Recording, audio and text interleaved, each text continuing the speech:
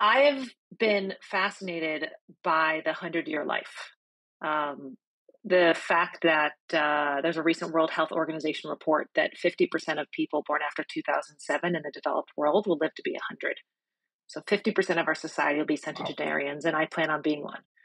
And so if you were guaranteed a 100-year life, what would you do differently? How would you think about it? How would you plan for it? How would you live it? So that has been a fascination that I have shared with my peers and my community. And I think it's a real